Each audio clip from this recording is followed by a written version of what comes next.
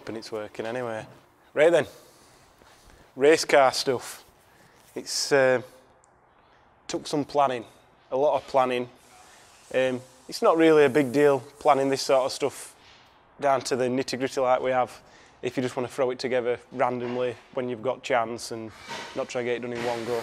But we wanted it to be rolling and in a position to start basically doing wiring and stuff within a day rather than over the course of a few days. It's took a lot of work.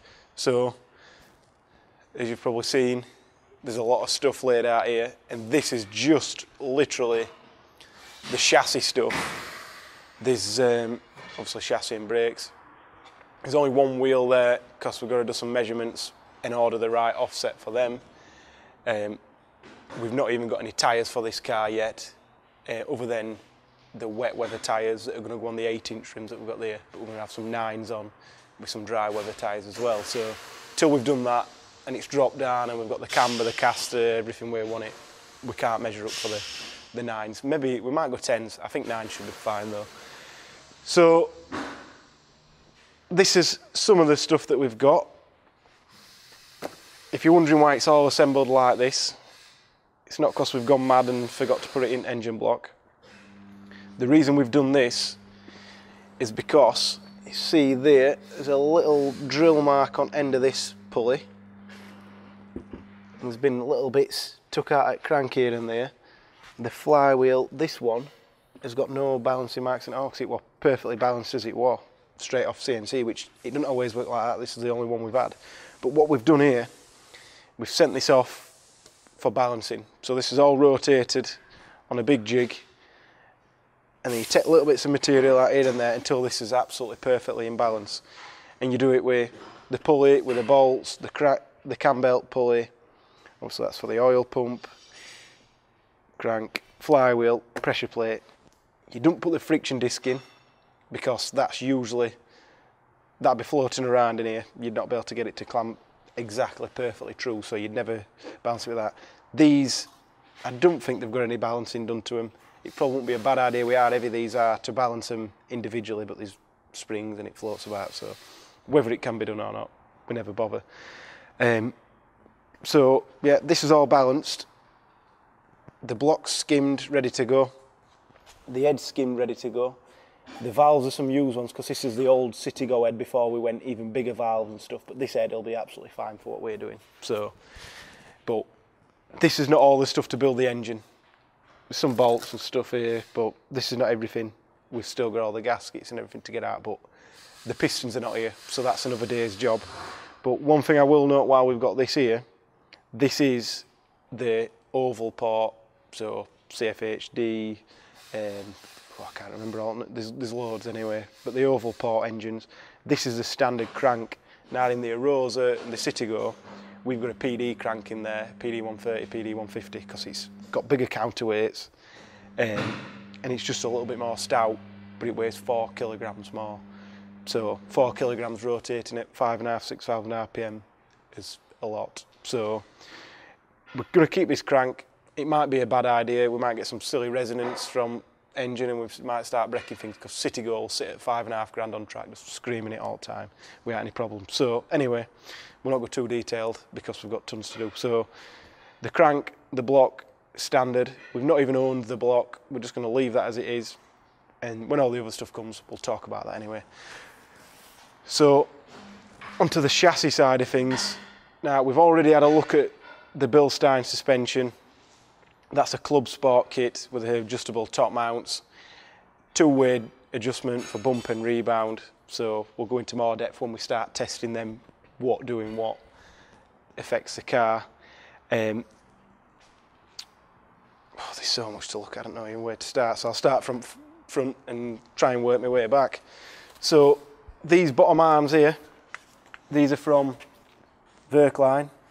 They do some really nice stuff. We just happened to come across them on the internet and decided that we want to use their stuff. So everything is a spherical bearing, so like a rose joint if you want to call it that. Really hard to move on, there's got a tyre up holding it together. But anyway, so this is all adjustable, so you can move it in and out and move the caster to get them absolutely perfect. Nice machine bolts holding it all together. Comes with these consoles, so you don't have any. This is where the rubber bush normally is. So, and this actually moves the arm. I think it's 20 mil lower, and that's to change the geometry of the car as well. Because what we thought we were going to do is get extended ball joints like we're going to Ibiza, which we'll put a picture up what they look like. But this is actually pretty much a standard size ball joint, just in a machined housing, and that's an rose joint, which is as stiff as all these when they're brand new. But you can see that's actually, it looks like it almost like a ball on its there, but call them uni balls in America or that sort of thing. So yeah, this is to replace the bottom arms, which we saw in the first video, the TT bottom arms. So full adjustable, should be stronger, not that breaking all the time, but the geometry's changed as well, and that ball joint should be a little bit stronger. TT dry shafts, we're potentially going to have to put some spacers, depending on how wide we push this out, some spacers behind here just to push them out, because what you've got to make sure is at ride height that your plunge on your dry shaft is somewhere near in the middle. So obviously if it goes up, it compresses, if it comes down, it pulls it out. You don't want it to be pulling it out, because that's how you smash end of that in, which the dry shafts that came on this car were all worn on the inside there. Same on the Leon as well. So you've got to be careful with that. So Verkline do make a subframe, but only for the Mark 7 stuff, not the Mark 5, Mark 6 platform. So they have said they'll make us one.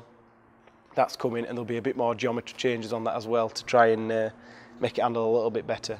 And the good thing about a tubular subframe, which we'll put a picture up of what that should look like. You've not got all this here, which it's got a few holes in it, but this is what catches all gravel. If you have a crash, when we got this car, it was all full of gravel all here. If you have an off, it just absolutely fills here full of gravel. So you don't want to do that. So while we're in the middle, and I'm not going to have to move again, this is a standard dog bone. Vibratechnics have supplied us some competition mountings. So these are stiffer than the road ones that we normally sell.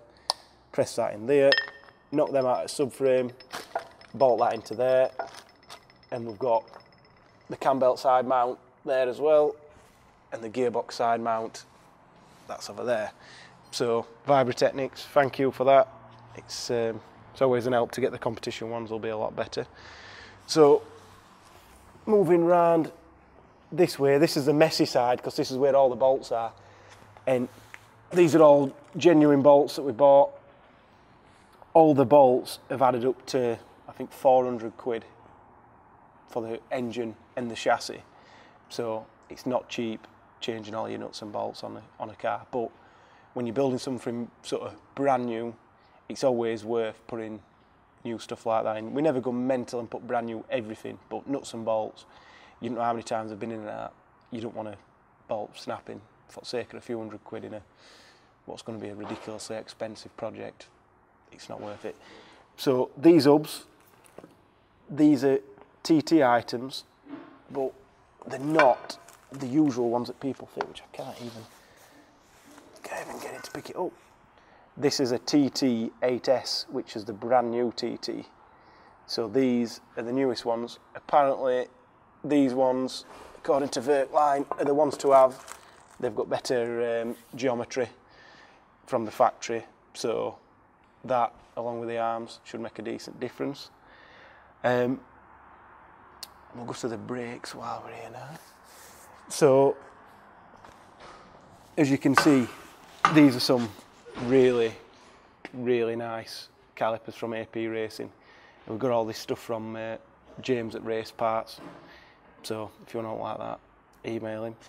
But these calipers are just ridiculously light. They're really, really nice. We've made, so this is just 3D printed at the minute. We've made our own brackets to bolt them up, and they're going to be machined out of aluminium shortly. And then these bells are the same bells as what's on the A5. We do need to put a spacer behind these to take up the difference in the spigot size compared to the A5, so that's not a big deal. We'll incorporate that into a spacer to space it out a little bit so we get the clearance for the big ball joints and pull it into the correct position. So the bells are custom by us, the bracket's going to be custom by us, discs are from AP, Padged brake pads, which these are the RST3s, I believe, which we've never tried these before, but these are what the TCR cars run. So I thought we'll try them and see which when we get round to the other side, I'll show you how meaty them pads actually are. AP Racing bobbin kit, that's to bolt this disc, which is the British touring car disc, which these are fairly cheap to get second hand. They've got like half to a quarter of a mil shaved off them at the most, so they're absolutely sound. They'll last ages. I think A5's done loads of track days, loads of miles, and it's still an original disc we put on. Stud and nuts, these are the kits that we supply. We've had no trouble with these whatsoever. Run them on all our cars. Change them every season if we can. We do a lot of on off, on off, on off with the wheels, but if you just leave them on, they'll last a few seasons. So the reason all this is bolted up with a 3D printed bracket and everything was to test fit the wheels. So this is the wheel of choice. So this is a tool forge, I can't remember, is it ZF1 or something like that? I can't remember off the top of my head. Will correct me like we normally do on video if I'm wrong, but these are supplied as a blank so we can drill them to whatever, tool forge can drill them to whatever we want them to be. They've sent us this as a blank to do the mocking up to make sure that we're happy with the offset. So we'll drill it to 5x100 and then we're going to machine it down, because this wheel as it comes has got a really big chunky bit at the back, so I think this is like an ET5 or 10 or something like that, so it's quite a low offset, so it sticks out quite a lot. Then when people order them, we might be wanting, I'd say if this is like an ET10, we probably want an ET30, so we've got 20mm of clearance. They'll just machine, like we probably want 15mm machined off back of these, 20mm maybe. So they'll just machine the back, drill the fronts, countersink them for your studs or bolts, and away you go. So that's going to be going back to them. We'll get a set of 4 of them, and then another set, probably another 2 or 3 sets, of 9 inches for the dry, because we'll run an 8 inch in the wet with a Uniroyal Rain Sport, and then for the dry, it'll be 9 inches with whatever tyres we decide. Track Day Championship's going to be Toyo 888s, Trophy, probably Dunlops, Yokohama, whatever we're going to run. So that's that. Onto the anti-roll bar. That's just a white line one that came on the car. We're going to try it with this one. I'm not a big fan of running a massive anti-roll bar on the front, but I'm also not a big fan of running a really heavy spring rate, and depending on the geometry of this car, I'd sooner take the roll out with the anti-roll bar, and then because we're adjustable at the rear, which we'll get to, we can put all that back in with the rear setup if we need to. So steering rack, this is the one I talked about before. Sorry, I'll talk about these first. White Line have supplied us some adjustable drop links as well, because you want to use the adjustable ones when you're doing the corner weighting, because you just loosen it off, do your corner weights, and then just put a little bit of preload on it. So this steering rack, it's a Caddy BLS one, genuine TRW, brand new item. The plan was to run this with a Mercedes steering pump. I've since been talked out of that by a guy that's run quite a few of these cars for a long time in the VW Cup and stuff like that. So we're going to keep that as a backup if we have any trouble with the electronic rack, but we'll see. These are just some, I think these are Tyrrell Sport. These are for the subframe. These go in that bit there, in the hole there, just to make the opening a little bit small to stop the walk that you can get on the subframe if you're hitting curbs and stuff like that. These are what Steph had on his shelf off a car that he stripped, and because we're only running this temporarily, pinched them off him and just said that's just so we didn't have any weird stuff happening during testing. New track rods and track rod ends, they're all genuine articles from VW. So the difference in price from these to non-genuine, I think it was like £2 or £3 each, so it weren't worth it. Just buy genuine. They'll last hundreds of thousands of miles on standard cars, so they'll be fine for our racing. New steering rack bush as well. You can't get that from Powerflex. I have requested that they do one for us, so we'll see. Pinch bolt for the steering rack. Everybody always forgets that when they're upgrading the car. So these brake pads, these are the radical ones. No seals whatsoever, just stainless steel pistons. One bleed nipple, so you can run these trailing or leading, and you just literally bleed it from that one, which will be a ton better than what we've got at the minute. But the good thing about this, you can get two options. You can get a wide pad or a narrower pad. We've gone for the wider pad option, which means it's a bit more critical. But these are 24, 25 mil thick pad, and they're only 10 or 15% dearer than the 18 mil thick pads, so you get a lot more for your money. So as long as we're not destroying them where they're dropping to bits before they're worn out, we should get a decent amount of life out of these. They're not cheap, these calipers, and at one point they were ridiculously expensive until AP changed how they make them or whatever, and just made them more readily available. These are the same as what the TCR cars run, I believe, as well, same with them pads. So we're running a little bit different geometry disc just because they're a bit cheaper for us to get, a bit more manageable throughout the season. So yeah, we're going to have no shortage of braking, at least on the front anyway. So I think other than the bell, that's how the bell and the rotary is when it's not bolted together with the bobbins. That's where the bobbin sits, but we've looked at them before, so I'm not going into too much detail. Yeah, new wheel bearings, I didn't say out about them. So we're not going to run these crusty old things. We're going to put new wheel bearings in there. They're not cheap, 50 quid a piece or something like that, but put them in, we're not going to have any problems. The dry shafts will probably they look fairly good. We might just squirt a bit of grease in them and see how we get on. These are just spare pistons for the calipers in case we have any problems. We always like to have spares of everything. Just one caliper's worth, 6 pot, some little fittings. These are quite interesting. I'm not going to try and demonstrate how they work here because I had a go with them earlier and a bit annoying and probably embarrassed me then. But these are dry brake, dry bleed fittings. So they'll replace the bleed nipples, and instead of having to crack it off, pump the brakes, tighten it up, crack it off, pump the brakes, literally you just shove this little adapter onto the end here. That's like a dust cap. Take the dust cap off, slot this adapter on, turn it on, and just pump away. It's got a check valve inside here, and that'll just go to the pipe into a bottle, and there's literally no on, off, none of that stuff. Just literally pump away, and your brakes are bled.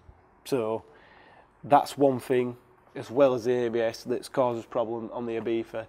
We're all forever bleeding the brakes. Not so much when we put the 6 pots on, but before, with the Porsche 4 pots, fresh fluid were always a big deal. So with this, we'll just take the cap off, bang, pump, pump, pump, done, ready to go. So see how that works. So another interesting thing that we've got is the shifter. This is from TR Motoring in the Netherlands, and as usual, I didn't want to wait 2 or 3 weeks for a custom made one, so I just said, what have you got that you can send out to me immediately? And this is the one that they've got. So pull up, that's to block reverse, so you can't go over there and end up in reverse. So that's what that's for. I don't know why it's got a bit of bubble wrap still attached to it, but that's going to be nice. Mounted on top at tunnel, so it should be fairly close to the steering wheel, but let's see. And they've sent us some motorsport cables as well, because these have got all the proper ball joints, which these are more industrial than automotive stuff, like boats and stuff like that use this kind of thing. But there's going to be no plastic in the linkage and stuff like that, so there's nothing to melt, nothing to cause any problems. Just as long as these don't get near the exhaust, it should be fine. So thanks to those guys for sending them. We'll put a link to their Facebook in there. and we will be listing them on website as well, so I'll put a link to that. But these will work for most cars. So moving more rearward, we've got some more Verkline stuff. So these are the rear camber arms, really nice piece of machining, anodised aluminium. Nice big ball joint in the end, which another thing about these, oh, that's still there. Another good thing about these, all the arms, all the ball joints, they're all this size, M18. So we don't need to carry tons of spares. If we have any problems with these, we'll just change one. Hopefully they're not all crap, because we'll be changing all of them, but they should be good. All the new nuts and bolts and everything to hold everything together, we still use that. That's the existing one. This one, I think, yeah, 1KO, but it's from that Mark 7 rear axle that we're on this. Keep that, that bolts up to the body. This is a non-genuine Febby rear arm, brand new, but it's also got another spherical bearing, ball joint, whatever you want to call it, in there as well. Same on the bottom arm. So this is a Lemforder one, adjuster hanging in there. But Verkline make these little inserts with another spherical bearing in there. That goes into the hub end, so that goes in like, that'll be in there but in the hub. And then at the other end, we've got another one to press into this bottom arm here as well. So that should work out pretty good. We'll see. So then, that's the camber arm. The toe link, we've got an adjustable one of them as well. So usually these have all got these silly camber, wherever they've gone, these silly camber adjustable bits at the bottom. I don't like these. We've only kept it for this one because there's no adjustment in that one. If we want to just get a fine tweak on it, we can. But for the other arms, we're going to lock that off and then just do all the adjustment in these rose joints. So we'll see how that goes. And before we disappear outside, this subframe, 3CO, that's a Passat number. So it's, I think it's only 2 or 3 kilograms lighter than the steel one, but anyway, we wanted to do it properly, and that also allowed us to take these bushes out and put these nice machined subframe spacers in, subframe bushes, and these have only got a small hole that the bolt only just fits in, so it's not going to cause any trouble. Dan's just turned up trying to ruin 20 minutes of video in his Honda. Get your Honda out of here, Dan. So we'll get around here. Danny's got wrong way. Rear calipers. Not going to go for anything fancy at the rear. These are just some off-the-shelf TRW, which is a company that originally makes these for Volkswagen. The standard refurbished calipers, new calipers, whatever you want to call them. These are only going to be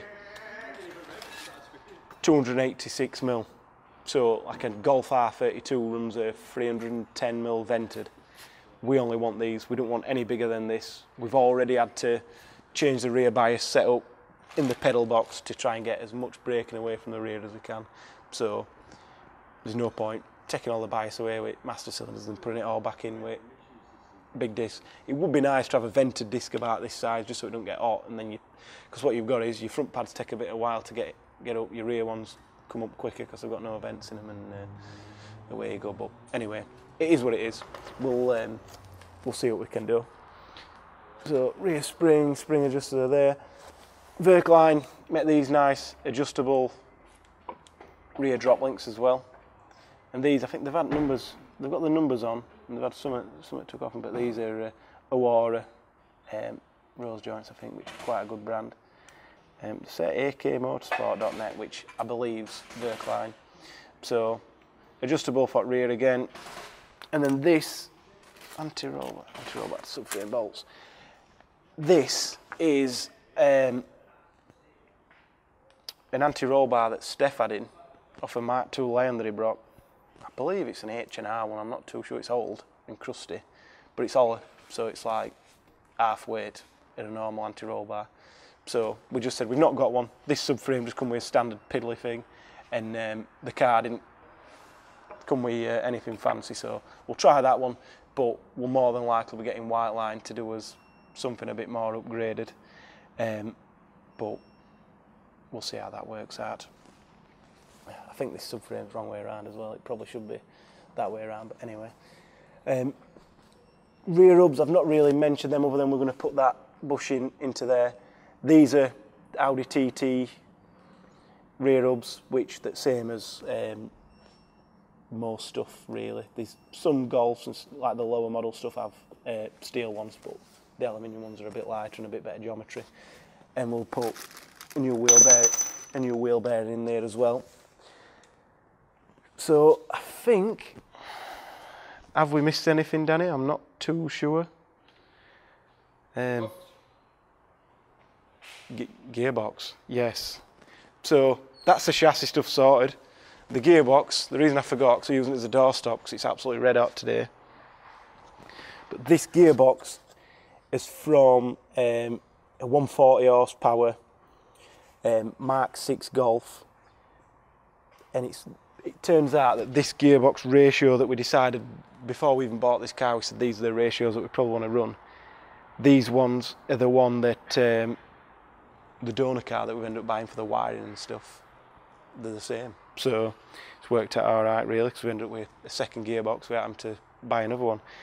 So because we're running the TR motoring shifter, we've got to run a steel relay lever so we can chop this off and drill it. So this plastic one's got to go. But that, literally, I'll buy some new bushers, I'll buy a new little slider, and then we'll put that in there, drill, do whatever we need to do, and away we go. So this gearbox, it's not going to remain standard. We're going to be putting a 3J diff in it, some strengthening mods, do the fork work and all that stuff, but that'll be a separate video, same as the engine. When we start doing that, we'll get it all laid out, show people what we're doing to it, but we're not running any fancy sequential gearbox or stuff like that, but we are building this car, although we've got the fancy shifter and a manual gearbox here. When we do the wiring for the car and throughout the full process of how we're tuning it and what we're going to do, the ultimate goal is eventually to put a DSG in this and just see how much faster it is. It's like 30 or 40 kilograms heavier. So we're going to have to take it out somewhere. So we'll not look at Dan's engine, no matter how much he wants us to look at his silly K20 Honda, we're not going to look at it. It's not silly! So some other little bits that we've got, not related to the chassis, but these are going to be getting put in pretty shortly. O&P steering wheel, same as the Ibiza. This ended up, it's not a brand new one, it ended up coming out of Danny's M3 because he didn't like the deep dish, so anyway, we bought him a flat one and he gave us that one. The long acre curved mirror, absolutely vital if you ask me. Every car we've got runs them. You can see everything all around you without checking every mirror, which is always good. CarTech battery isolator kit, which all that does is interrupt the earth signal to your battery for this little thing here, but anyway, it's a little, get it out now, I'm halfway there, I might as well. So that bolts to your chassis, and then you put your battery negative to there, and you put a positive to that, and then that goes to your ECU. And basically, in the car, you press that and it'll kill it, press it again and it resets. Outside the car, if your car's on fire, somebody can press that and turn it off. So this is MSA compliant, better than them cables and stuff like that, because it's very hard on a modern car to make it kill everything. Whereas that, very easy. They're not cheap, but they're worth the money, and it simplifies everything. So while we're doing the wiring, we'll put that in. Odyssey battery, these have got no acid inside them that's going to leak all over. They're like a dry matting all over. It's wet, but it don't leak out if you bust it like a normal battery. Mile-lapse transponder, which you've got to have that if you're racing. That goes at front of the car and trips every time you go past, and they can keep an eye on you while you're going around circuit and stuff like that. So we've not even opened that yet, but that needs to be getting wired up at the same time as all this stuff. Then we've got the Autotel digital radio. So this is this an analog one? I can't bloody remember. Scott sorted it all out, but anyway, this is all going to get wired in. Button on the steering wheel to press it so I can shout when it all goes wrong. The worst thing Scott's ever bought. And then these came out of the black Ibiza that we've nicked these to put into the Golf. Aqueduct, that's to let air in, that's to let air out. So that's going to be aiming at the driver's neck or whatever to keep it cool. And I don't know where this turned up from, but we've got a fancy pedal. Don't know if we need it or not. And this is the ECU that we're going to run. So this is the same ECU that the Citigo runs, but we're not going to be running the Citigo power. So I think that concludes this video. I've been rambling on for far too long. It's took ages just to lay this stuff out, to make sure we've got it all. There's a couple of little nuts and bolts that I've had to order again today, but this is pretty much everything for the chassis to get it all together. Do these little bits, we'll throw one of the seats in, and once we've done the engine and gearbox, it's ready to go. I'm making it sound easier than it is, but it's a lot of work. But now it's laid out where it is, at least the lads, when we put it together, are not having to do it while they should be working. So if you're liking what this is going to turn into, subscribe, share the video, and comment if there's anything else that you want us to go into a bit more detail. I try and reply to most people. I don't reply to people abusing me personally, unless I can take my cat out of them as well. But yeah, thank you for watching.